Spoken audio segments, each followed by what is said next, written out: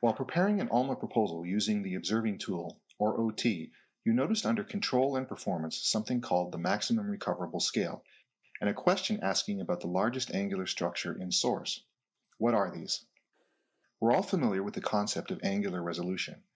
This is the smallest scale structure that can be resolved by a telescope, and for single-dish telescopes, this is inversely proportional to the width of the mirror. For an interferometer, however, it is the longest distances between antennas that determine the angular resolution. A smaller mirror, or antennas closer together, can resolve only larger structures.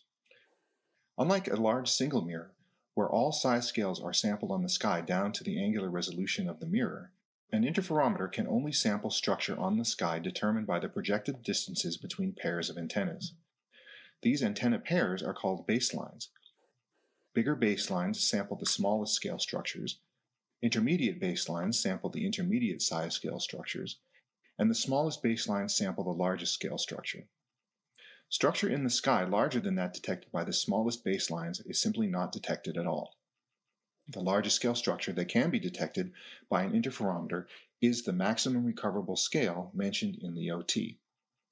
To see qualitatively what this means, let's look at a familiar image, like this one of a spiral galaxy, and see what it would look like if observed with an interferometer.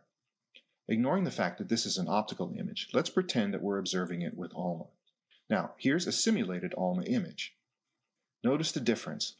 If we subtract the observed image from the true sky image, we see those parts of the image that are missing because of the maximum recoverable scale issue.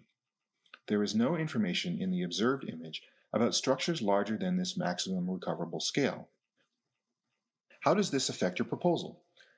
You will need to know both the smallest angular scales, that is, the angular resolution, as well as the largest angular scales in your targets that need to be detected in order for you to carry out your science, and to fill these values into the OT. The angular resolution determines the largest baseline needed, and the largest angular scale determines the smallest baselines.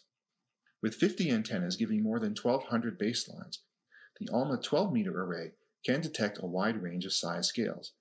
But if very large size scales are needed, it may be necessary to combine observations with the ACA 7-meter array, whose antennas can be located very close together, and with the total power array, a set of 4 12-meter single-dish telescopes to get the very largest size scales.